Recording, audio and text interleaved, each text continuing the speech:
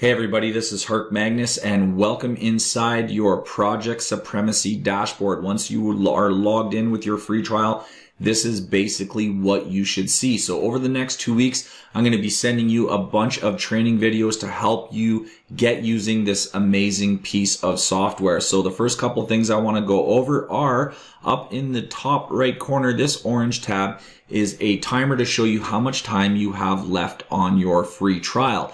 If during your free trial you love the software, which we truly hope you do, and you want to upgrade your membership, simply click on this orange tab with the little love and heart and the upgrade your membership, and you can choose from one of our 3 amazing packages. Now, the first thing that I want to talk about once you're getting started is how to get support for issues that you may or may not run into. There's a couple of places that you can use to get help, and the first one I want to show you is the knowledge base. You can see in your shout outs here, there is a link into the knowledge base, which is basically a series of articles that we wrote to cover certain elements of the plugin, like installing the plugin, running into issues with installing the plugin, building schema, so on and so forth. So always make sure you're checking the knowledge base for issues because we have a lot of answers there. The next thing, guys, is the Project Supremacy Facebook group. Make sure you join that. There's over 4,500 members in there who are all using the plugin. So anytime you have any questions, feel free to post your questions in the group and the other members will always be there to help you out. It's extremely helpful. The next thing is our Project Supremacy weekly trainings, which you should be able to attend 2 of them in your free trial period. So make sure you register for those trainings. But you can also watch all of the replays we've ever done from this link here. And in that replay area, there's also a searchable box where you can actually search for a specific topic and we'll take you to the exact webinar where we talked about that topic at the time in the webinar. So you don't have to go searching through hours and hours of video. You could just search for a specific keyword like install or WP manage or schema or whatever. Just put in a keyword and we'll take you right to that point in the video. And finally, the last area of support, should you need it, is down in the bottom left, our chat bubble.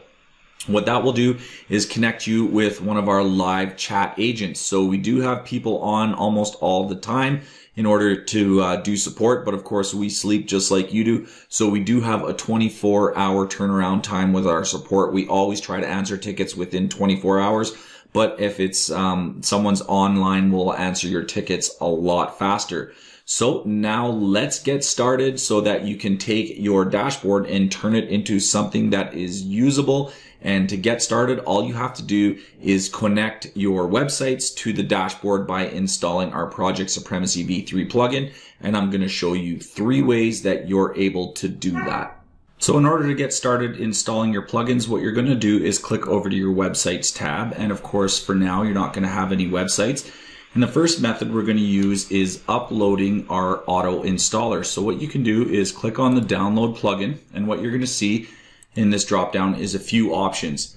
99% of the time, you're going to use the automatic installer. If something goes wrong where you have a specific PHP version running on your site, then you can download the PHP version from 5.6 and up and install that, or the PHP version of less than 5.3 and install that.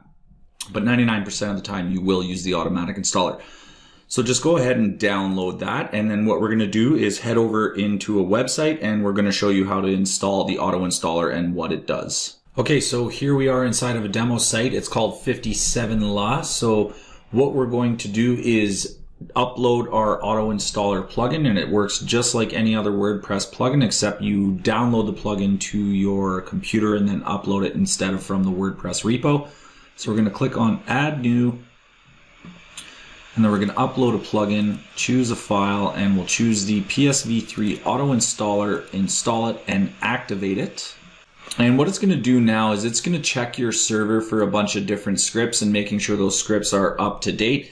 And you'll get all green check marks if everything is good to go. But if there's a problem with something on your site, then you'll get an X and you'll have to deal with that issue. It will give you a reason. The 2 most common ones are going to be panel communication will fail, meaning that our central dashboard, your Project Supremacy central dashboard, isn't communicating with your website, or your Ion Cube loader isn't installed on your host. Both are very, very easy fixes. With the Ion Cube loader, you would just have to submit a ticket to your hosting provider and ask them to install the Ion Cube loader. With panel communication, the most common reason that'll happen is because you have already some existing security plugins on your site. So all you have to do is disable that security plugin for the install process, and then you can turn it back on. So if you get all green check marks, just go ahead and click on the Install Now button.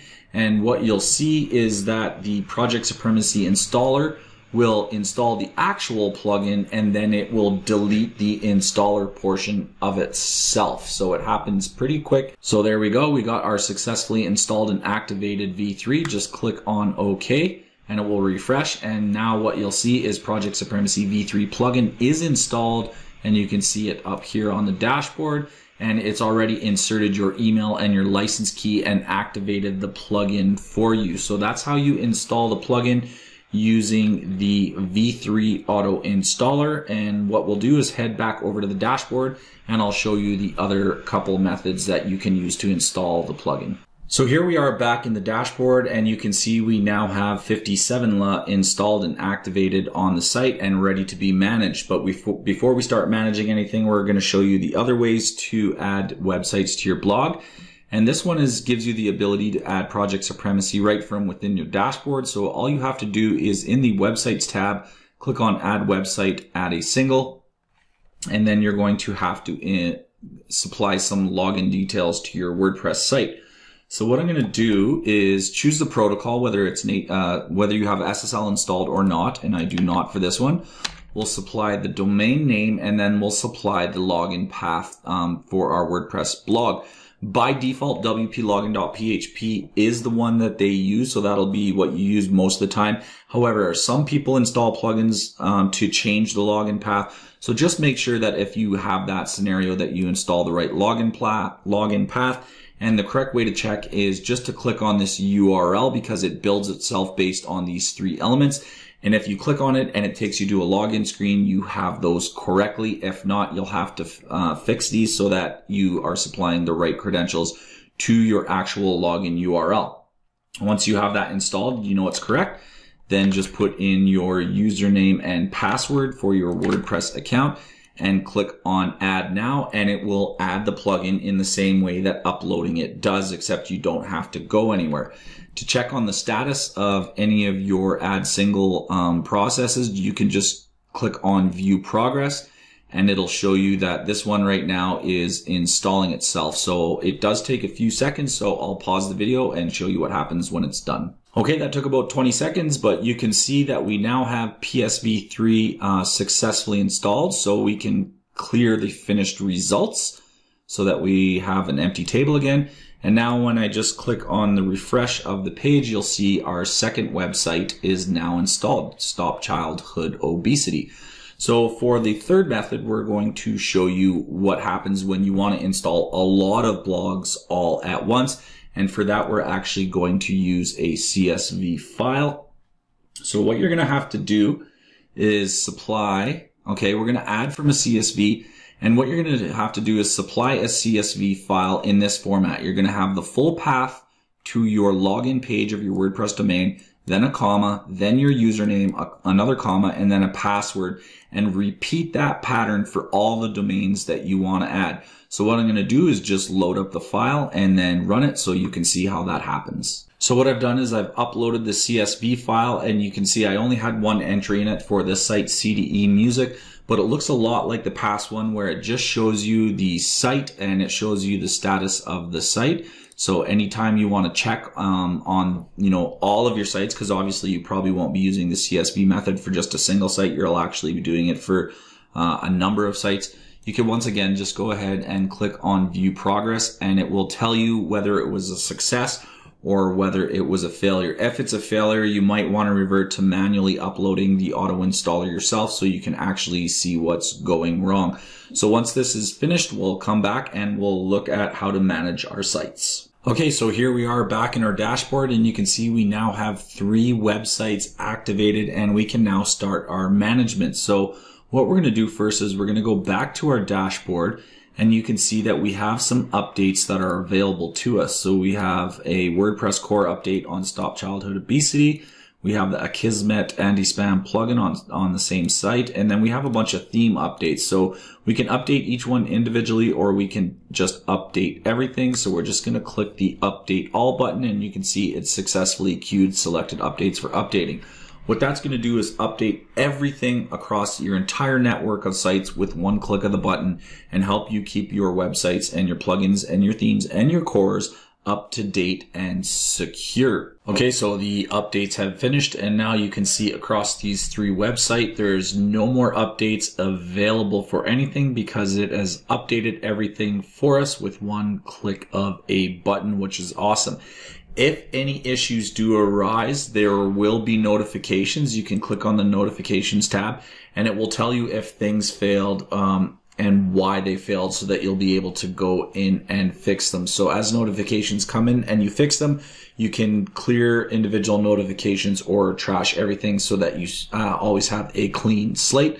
The next thing I want to cover is if you click on your website's tab again, I'm just going to show you what each of these sliders do. So the top one is going to be the current version of WordPress that you have, and we have it on each of them. If it's black, it's the most recent current version of WordPress. If it's red, that means there is a core update available to you. And that is the same for the bottom number. This is the version of Project Supremacy running on your website. Once again, if it's black, it's the most up to date. If it's red, that means there is an update available. One thing to note about the Project Supremacy v3 plugin is that it will auto update itself when we push an update. So every 24 hours, it will check for a new update and then update itself if it does happen to find one. So now next, these sliders, what we can see here is we have a manage website slider. So this will help you manage all the individual elements of an individual site. So if I was to click on manage website, you can see we'd get a bunch of information about our website, but we'd also be able to see all the themes, plugins, the posts and pages, any schema reviews that we have coming in. We can manage the comments. We can insert schema, and we'll get into that in a later video. And then we can also click on the settings and set up our WordPress settings just like we do in WordPress. So you can literally manage every element of WordPress for every site right from within your dashboard. We also have the ability to hide the plugin. So if you have a client on a site, you can actually hide the plugin from being showed inside your WordPress blog or your client's site. Just so they can't see it. So you would hide it from them, but when you need to do work, you would click on show plugin again so that inside of WordPress you can see the plugin, do your work, and then once you're done your work, come back to the dashboard and hide it from the client again. We also have a couple remove elements where you can safely remove the plugin but store all the work and data that you've done for a later date. Or you can do a clean wipe, and that will wipe everything from the plugin and the database as well. The next button that I want to talk to you about that's pretty important is the synchronize button. And what that does is it will run a synchronization from the panel, which you're seeing here, or the dashboard, to your website. So you can click on that and it will synchronize everything and make sure everything's up to date. Synchronizations do happen automatically every 24 hours, but if you're working in WordPress and you update something, it won't show as updated in your dashboard unless the synchronization has run. So always be manually synchronizing your site simply by clicking this button before you go and do any work, just in case the 24-hour synchronization didn't happen. And then you can always be sure that the stuff that is actually on your blog is being reported properly in the dashboard as well. Now, if we go back to the websites tab, we also have a couple other sliders. We have the Google Page Speed Analytics, or the analyze of the performance, which you will need to input an API key for, which can be found in your account settings. You can input your API key that. We do monitor the uptime of your site, so we'll monitor the last 6 days of activity and show you whether your websites are up or down. If your websites go down for any reason, you'll receive a notification in your notifications area, and you'll also receive an email telling you that your website is down, so that you're always up to date on everything across your entire network of sites. The next one is a Google indexation checker, and you can see these are demo sites, so they're not indexed, but these will be green if your site is indexed, and they will be red if your site is not indexed. And these are also clickable. They will take you to the site :domainname.com search in Google, so you can double check that everything is up to date. The next slider down in the bottom is a refresh screenshot. So you can see each of these websites is grabbing a screenshot of what your site looks like. If for any reason you need to refresh that screenshot, all you have to do is click on this slider tab and it will grab a new fresh version. One thing to note though is if you do see these kind of Asian or foreign looking characters, don't be alarmed. That's just kind of an issue with grabbing the screenshots. They are displaying in English, but for some reason the screenshots come in and show Asian characters. So just don't be alarmed by that. It's more just to give you a quick look at what your blog looks like. A couple of other sliders that will show up for you is if you go inside of your managed website and you do supply your cPanel details, so a URL to your cPanel, your username, and your password, you will see a cPanel slider here that will give you one-click access into your cPanel for your site as well.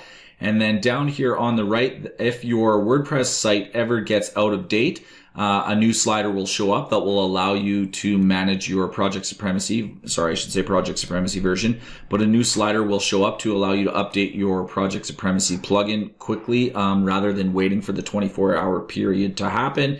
And then finally, if there's a communication issue with your blog, you'll see a big red box here that will say, you know, there is no communication between this particular website and the panel. And a new slider will also show up that will allow you to sync your server API again, just in case there's been a communication glitch. So if your communication fails and you see that red button, you'll be able to click that third slider and it will attempt to communicate again. But speaking of that, what we're going to show you is one setting that you should always have set inside of your plugin. So I'm going to direct WordPress access this 57la.com site so I can show you a setting that you should have set for all your blogs. So if you go to V3, go to Dashboard, okay, and you're going to go over to the Troubleshooting tab.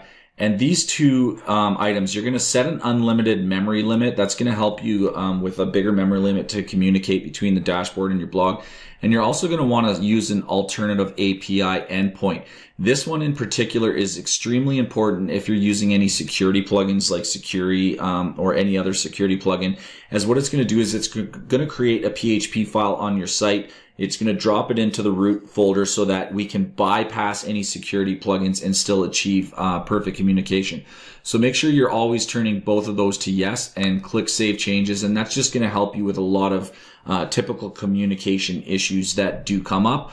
Once you have your saved changes, the last step you want to take is make sure you update your server API key, and that's just going to reestablish the communications with the new settings. So make sure you're doing that for each of your troublesome blogs. Okay, that's going to be it for today's video. Tomorrow, what we're going to cover is the next slider, which is our tagging.